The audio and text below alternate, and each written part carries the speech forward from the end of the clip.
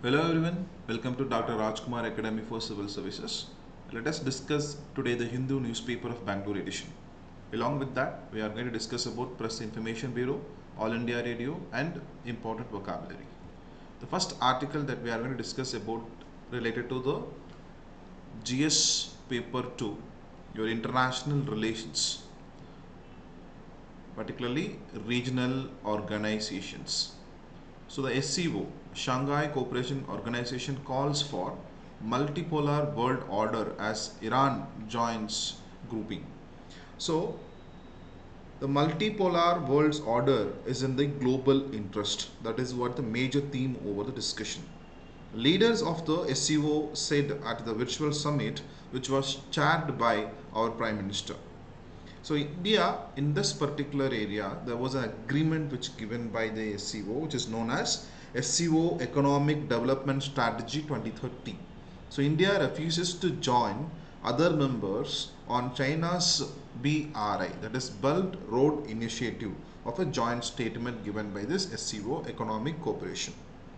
So the SCO grouping now add on with the Iran, new now comprises with China, India, Iran, Kazakhstan, Kyrgyzstan, Pakistan, Russia, Tajikistan and Uzbekistan. These are all the countries now added under the SCO. Right, so this particular summit which is focusing on the area of multipolar world orders, and also India is like refusing to take up this agreement statement related to the BRI by China side, as well as cross-border terrorism by Pakistan and China for connectivity projects that not respect sovereign boundaries of India. That is the reason behind refusal by our Prime Minister. Right. So this is your first topic of the day. Next topic that we are going to discuss under the personality in news. Personality in news. Alluri Sitarama Raju. Alluri Sitarama Raju in the news. Okay, right. So what is the context exactly? This is personality in news regarding your art and culture or modern history of India. Right. So Alluri Sitarama Raju, he was an Indian revolutionary involved in the Indian independence movement. Born in the state of Andhra Pradesh, the good part here is that from a young age itself he get into the revolutionary activity. So he born in the state of Andhra Pradesh, he becomes sannyasi at the age of 18 itself and gained a mystical aura among the hill and tribal areas. With his austerity, knowledge of astrology and medicine, and his ability to tame wild animals. At very young age, he got discontent of all the hill people in Ganjam, Vishakhapatnam, and Godavari into a highly effective guerrilla resistance against the British government. He became involved in anti-British activities in the response to the 1882 Madras Forest Act. Remember 1882 Madras Forest Act, which effectively restricted the free movement of the Adivasis, that is tribal people. And rising discontent towards the British led to the Rampa Rebellion, and coincided with Mahatma Gandhi's non-cooperation movement. Add on to that Manyam Rebellion. Okay, Manyam Rebellion. So he played a major part as a leader in this rebellion, and this was coincident with the non-cooperation movement. So he persuaded people to wear khadi and give up drinking, but at the same time he asserted that India could be liberated only by the use of force, not non-violence. He was nicknamed as Manyam Virudu, which is known as hero of the jungle by local villagers of his heroic exploits. So 125th birth anniversary was commemorated for Alluri Sitarama Raju, the personality in news.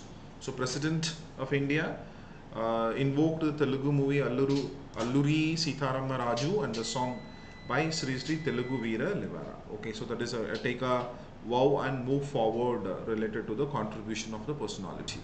Right, so this is your second important topic to be focused.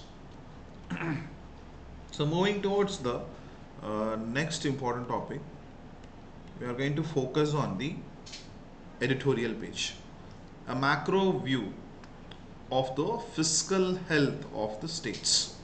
So this article, it is stating about mobilizing all together more than a third of total revenue, spend 60% of combined government expenditure, and have a share in government borrowing that is around 40%. So given the size of the fiscal operation of states, an up-to-date understanding of their finance is critical in order to draw evidence-based inference on the fiscal situation of the country. An analysis of the emerging fiscal situation of states by examining key data and state finance from individual state budget for 2023-2024. In this context, what you supposed to understand the components of government budget. See, that type comes under revenue budget and capital budget. But here they are talking about fiscal. What is mean by this fiscal policy? So in this article, we are going to learn about the fiscal policy of our country. Let us have a look. While knowing this background, it is easy for you to understand the macro view of the fiscal health of the states. So fiscal policy is the use of government revenue. Mainly, government revenue means taxes, but also non-taxes revenues. Government revenue means taxes, also non-taxes revenues, such as non-taxes means you can say this divestment and loans and expenditure, particularly spending, that is influencing the economy of our state. So through the fiscal policy, the government of a country completely controls the flow of tax revenue and public expenditure to navigate the economy properly. If the government receives more revenue than it spends, it runs a surplus. If it spends more than the tax and non-tax receipts, it runs deficit. To meet additional expenditure, the government needs to borrow domestically or from the overseas. Right. So alternatively, the government may also choose to draw upon its foreign exchange reserves or print additional money to handle the deficit. Okay. So now the fiscal policy in India, it is providing the proper guiding force that helps the government decide how much money it should spend to support the economy activities and how much revenue it must earn from the system. So to keep the wheels of the economy running smoothly, the fiscal is very important. So what are the main objectives of the fiscal policy in India? That is your major area to understand this particular article. One is about economic growth. Second one is about price stability. Third one is about full employment. So three areas to be focused as the main objectives of the fiscal policy in India.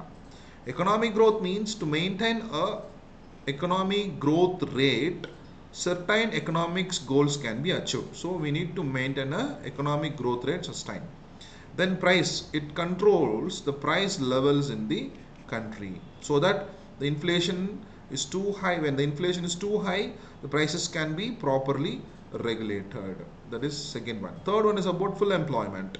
It aims to achieve full employment or near full employment as a tool to recover from low economic activity. These are the three important objectives of the fiscal policy in India.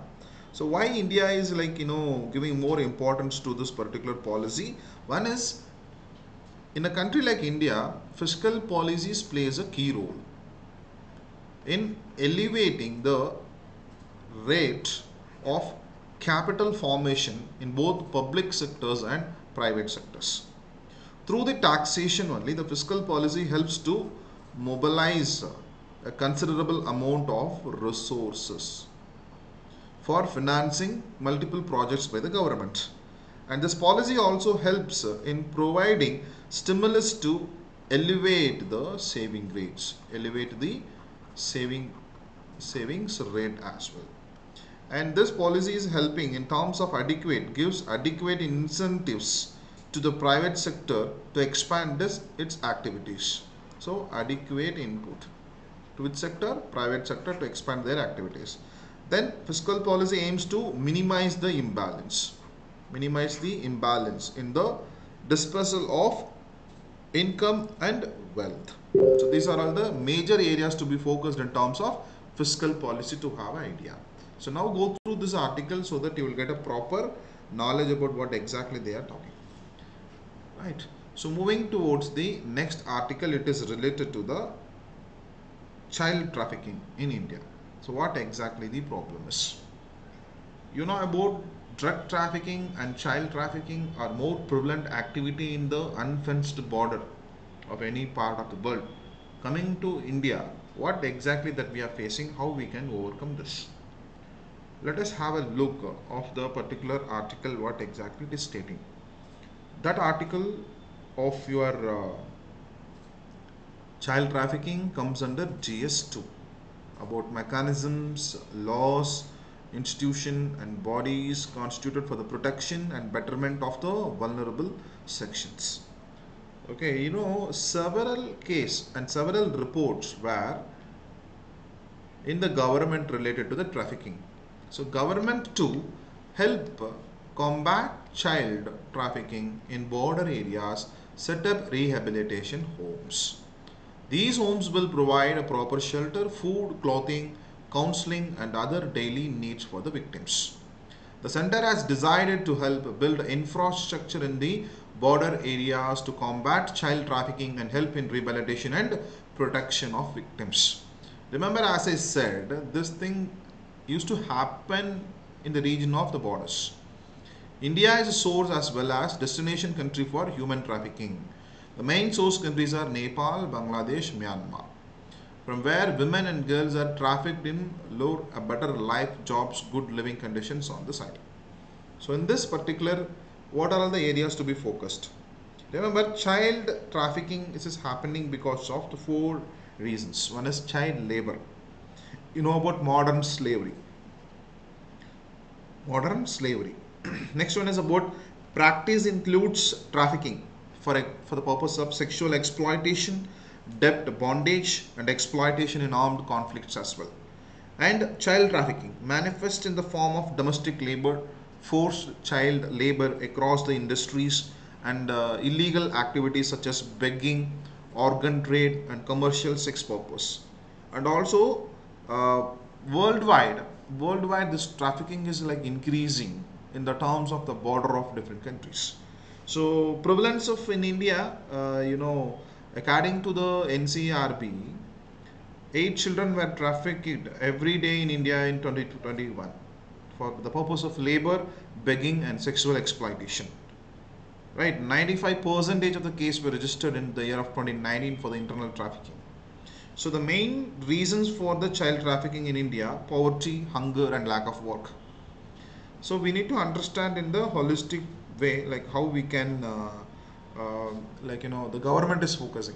For example, here in this article itself, they're talking about the trafficking victims in border areas will also be produced before the child welfare committees to declare them fit for availing sponsorship as per the Mission Vatsalya scheme guidelines.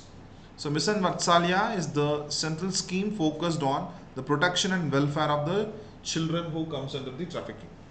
Right. So apart from that, the Immoral Traffic Prevention Act of 1956, the Prohibition of Child Marriage Act of 2006, the Child Labor Prohibition Regulation Act of 1986, the Bonded Labor System Abolition Act of 1976, the Juvenile Justice Care and Protection Act of 2015, like multiple acts, including POSCO also, were focused in terms of implementing strict towards this trafficking issue in our country. Right, so these are all the areas to be focused for this particular article. Moving towards the next one, like that. This article is talking about center state tussle over OMSs may take spotlight at food ministers meet. Issues such as restriction on the states in terms of buying food grains through the OMSs, that is Open Market Sales Scheme, fortified rice program, and strategy for procurement of coarse grains and millets. So what exactly this article is stating about? So we need to know first what is this OMSs.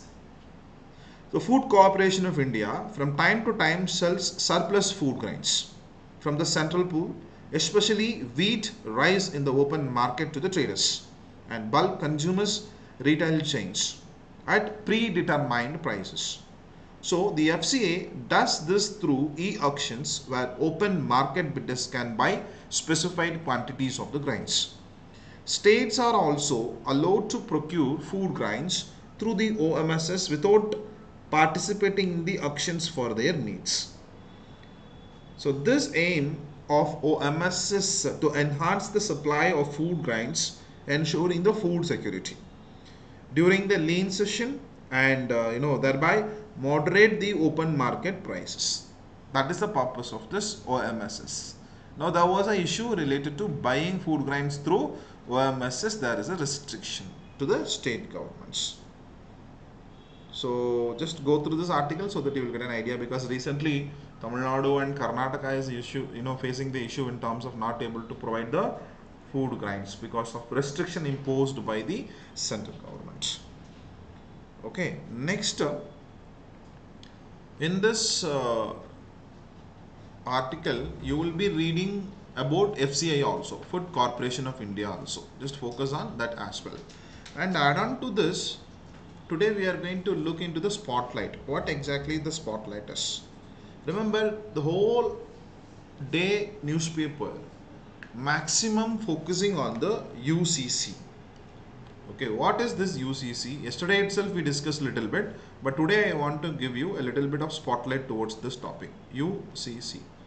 See, the Law Commission recently decided to solicit views from the public on the idea of Uniform Civil Code. Uniform Civil Code, which clearly refers it is a common set of law that governing personal matters such as marriage, divorce, adoption, inheritance and succession for all citizens irrespective of what? Religion, irrespective of their religion. Okay, so now the constitutional provisions related to this UCC.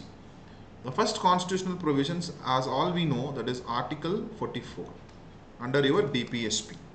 So the 44th article of the Constitution make a reference to the UCC.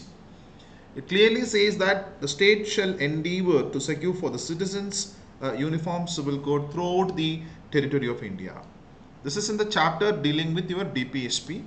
Therefore, it is not questionable in nature, because whenever the state wanted to frame the policies or laws, they need to pick from DPSP. Next, Article 37 states that the vision of UCC along with the DPSP is enshrined in the Indian Constitution as a goal towards which the nation should strive, and it is not a fundamental right or a constitutional guarantee. So these two important constitutional provisions you need to understand. Now moving towards the next part, what are all the favorable arguments so far of Uniform Civil Code? First we will discuss about favor, then we will go for against. Remember, the first one is about uniformity and reduce discord, because the common code would enable uniform civil principles to be applied. Uniform civil principles to be applied throughout the country. That is one point. Second one is secularism and women's right. Women rights. Right? UCC would help end the gender discrimination and overall discrimination on the religious grounds. And ease of administration. ease of administration, because it would make it easy to administer the huge population base of India. You know about population is also, yeah, like, more, so it is easy for due to administration. And ending the unjust customs and traditions in the society in the name of religion. Unjust custom and traditions. So, rational, common, and unified personal law will help eradicate many evil and unjust practices in the society. Right. So, these are all the example of favors. What about against? Against of uniform civil code. So, hampering diversity and multiculturalism. Diversity and multiculturalism. You know about India is like, unity in diversity, multicultural country, right? Indian society has a unique identity in the form of being diverse and multicultural and unified law. So violation of the fundamental rights, violation of fundamental rights as well, because the religious bodies oppose a UCC on the ground that it would be interference in religious affairs under Article 25 of the Indian Constitution. Then also it may lead communal unrest in the country, communal unrest in the country as well. All India Muslim Personal Law Board stated that the laws pertaining to marriage and inheritance were part of religious. So if it does happen means obviously there will be a communal unrest in the country. Okay, so just go through this so that you will get an idea. And head of 22nd Law Commission. The commission is headed by former Karnataka High Court Chief Justice Rituraj Avasti. Okay, right. The commission, among other things, shall identify the law which are no longer needed or relevant and can be immediately repealed. Likewise, implementation of UCC can be possible or not, and getting the feedback from different community as well. So this is the spotlight, because maximum news covered on the day related to this only. Okay, moving towards PIB, the government of India is organizing an international conference on green hydrogen during 5th to 7th July at Vigyan Bhavan. What is the purpose of this meeting? To bring together all the global scientific, policy, academic and industrial leaders to discuss the recent advances and emerging technologies in the entire green hydrogen value chain. That is the purpose of this meeting. Okay, many stakeholders will participate here in terms of innovation driven solution in the sector and strengthening the sustainability ecosystem of the sector. That is the purpose of this particular meeting. It is going to happen for 2 days, from 5th to 7th July. Here I just want to give you only one important value added for you. What is meant by this green hydrogen? Okay, green hydrogen is a colorless, odorless, tasteless, non-toxic, okay, non-toxic and highly combustible gaseous substances. It's a lightest, simplest and most abundant members of the family of chemical elements in the universe, but a color green prefixed to it hydrogen, the fuel of the future. Fuel of the future. Right. So green hydrogen is produced through electrolysis using renewable source of energy such as solar, wind or hydropower. Okay, that is the importance of green hydrogen. Next, from All India Radio, India experiences its warmest June since 1901, says Indian Meteorological Department. So Indian Meteorological Department has reported that the country received 10% rainfall last month compared to its LPA, that is long period average of 1971 to 2020. So the total rainfall during the period was recorded at 148.6 millimeters as compared to its LPA of 165.3 millimeters. So the rainfall has come less, and also India experienced its warmest June since 1901. So the last part, that is vocabulary, flagging. The word is flagging. The meaning of the word is to become tired or less strong. That is known as flagging. Next word is about communique. Communique. You know about communi means like it is about conveying your message. An official statement, especially from a government, a political group, that is known as communique. Then constrained, to limit their development or force them to behave in a particular way. So we can keep it as limitless, like limit, not limitless, limit, constraint. So flagging, communique, constraint. These are the three important words for the day.